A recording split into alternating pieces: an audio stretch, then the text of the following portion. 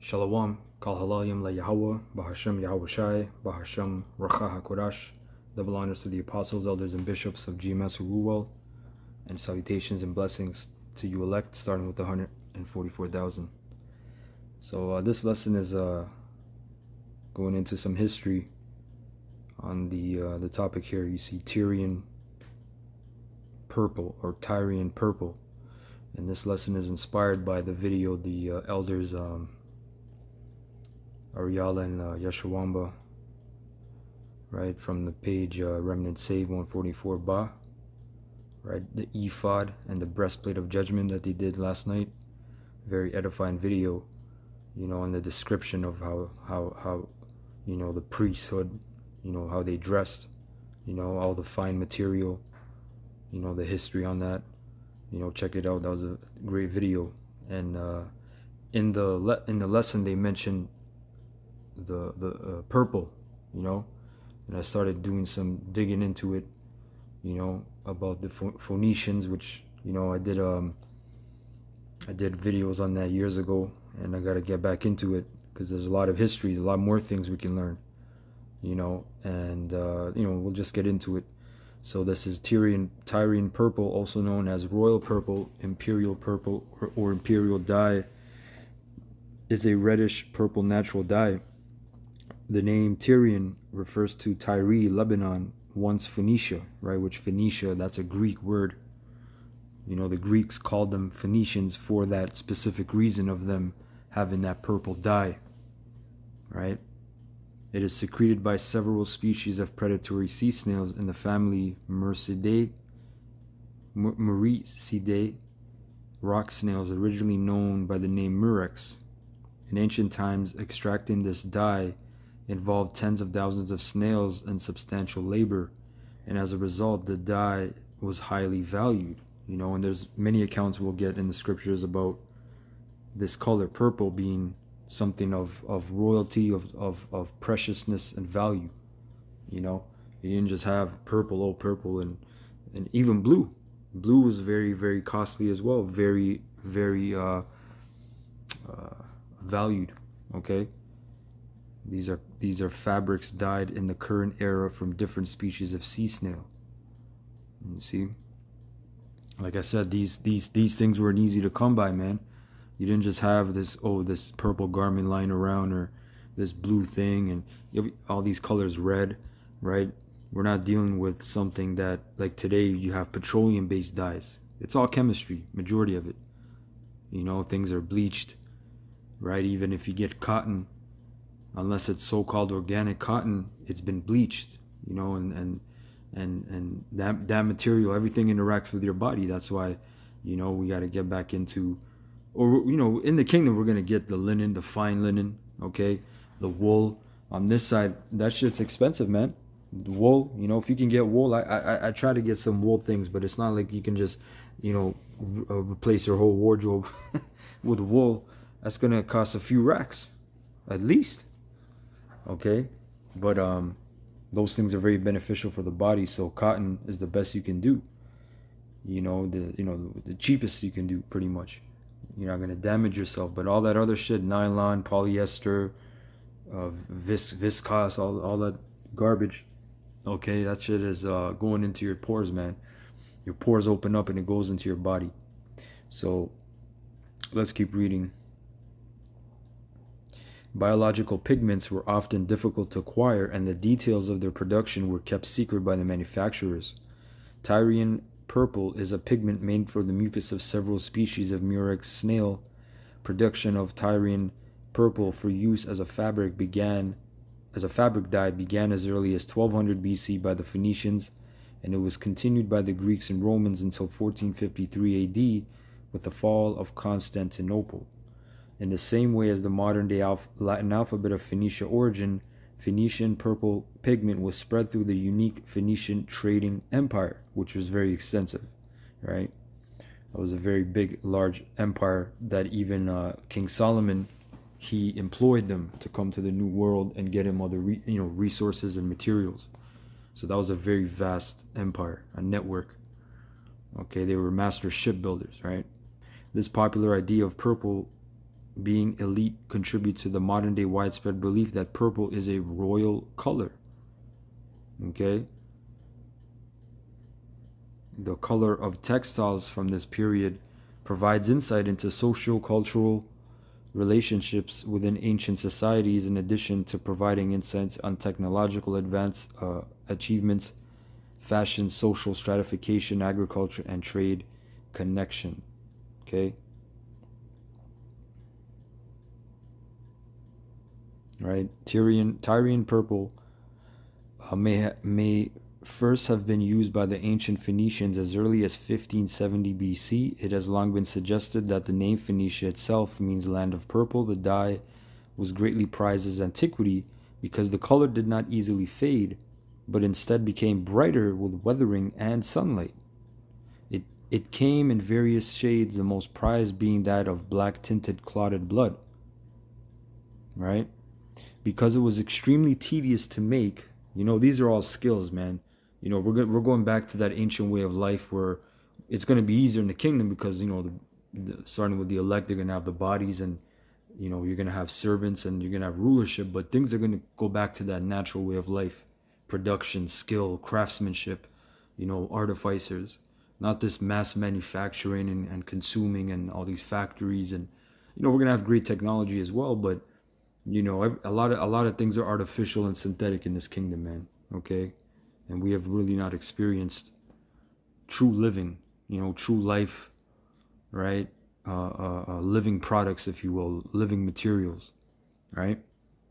It says it was so expensive. The 4th century BC historian Theopompus reported purple for dyes fetched its weight in silver at Colophon in Asia Minor. The expense meant that purple dyed textiles became status symbols whose use was restricted by sumptuary laws, right? Meaning you couldn't mass produce this, and there was a limit to who could wear these things even at certain times. And that's in the scriptures, right?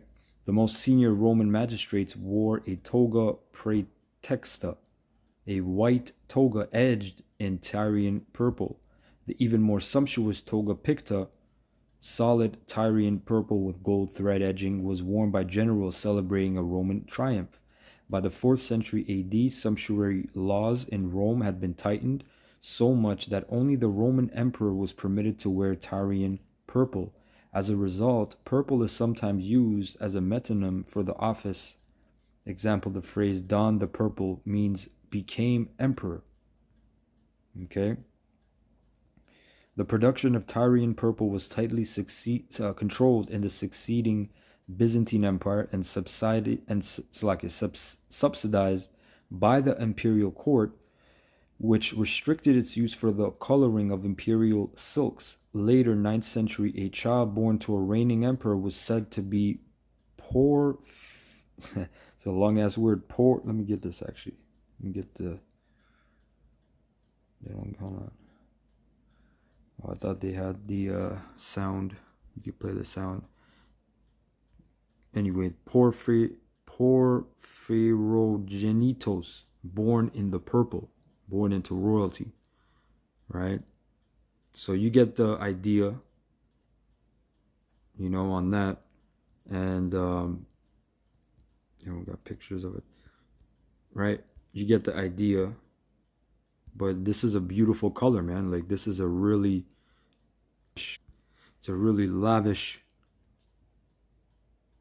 pigment, Like, I just look at it, to me, it's like royal purple. You got royal blue. And that was another thing they were good at. When you go into the history, when the Phoenicians, they were really good at that royal blue. Which blue, like I said, it was hard to make as well. Produce that, right? It was very beautiful. And the ephod, the high priest, what they wore contained royal blue. We got royal blue, right? A thread of it, a piece of it, a strip of it, if you will, covering the fringes on the garments. And that's there's a reason for all these colors. We're gonna get all that in the kingdom. Why all these colors were what they were. The Lord chose those specific colors. He said, blue here, red, with a stitching of gold threading, and there's reasons for all that. This is First Maccabees 14 and 41 in the GNT. Therefore, the Jews and their priests are happy to have Simon and his descendants as their leaders and high priests until a prophet appears. Simon shall govern their country, have charge of the temple, and shall be their military commander. He shall be in charge of military supplies, fortifications, and public works. The people must obey him in everything. All government contracts shall be drawn up in his name. He shall have the right to wear royal robes with the gold shoulder buckle. Now this is the GNTA, right? I got it for a reason. Now let me go to the KJV, verse 44. Also, that it should be lawful for none of the people or priests to break any of these things, or to gainsay his words, or to gather an assembly in the country without him, or to be clothed in purple, or wear a buckle of gold. See, so even that time, because purple was so precious, man, it meant that was a status symbol. You couldn't just have purple on that in that time if you're a regular Israelite. Okay? Purple was a status. So that showed you that royal color was what? Purple, which we read in the history as well. You know? Now purple is mentioned a lot, man. This is Acts 16 and 14. And a certain woman named Lydia, a seller of purple, right, of the city of Thyatira, which worshipped the Most High, heard us, whose heart the Lord opened, that she attended unto the things which were spoken of Paul. See, that was her hustle. That was her whole business. She sold purple. We look up this purple. See? Strong's G 4209. Parfura. Parfura. Right? The purple fish, a species of shellfish or mussel, a fabric colored with purple dye. Okay? Now let me go back. Let me go get Book of Judges. Judges 8.